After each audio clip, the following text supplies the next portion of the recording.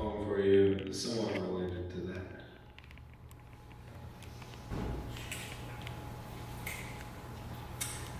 I don't know if you guys follow the news, but Trump's ratings went up 2% since his "let's not let anyone who says that they are Muslim come back into the country" kind of thing. I also heard on Point that the people they're polling don't actually vote in elections, let alone primary elections, so I wonder why the fuck they're polling them.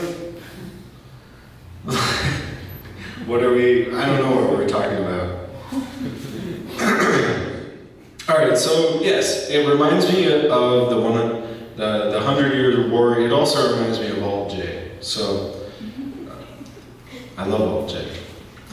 Hundreds years of the wars and roses, countesses' court and curtsies, the minstrels' victuals and feasts, might we go a May, the maypole, ribbons, and gaiety.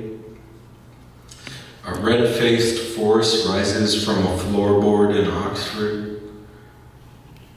He's each of ours upright king. Our upright king, we're all too happy to see blood spurt from the stump of his neck. A Burgundian chevalier dressed in full regalia rides a Schwinn in circles across the street with his blue plume trailing behind, singing, "Please don't go, I love you so." Nevertheless, you and I are rotten fish washed up, skeletal fins flailing ashore. Thank you for listening. Hope you enjoy the rest of Jazz Loft.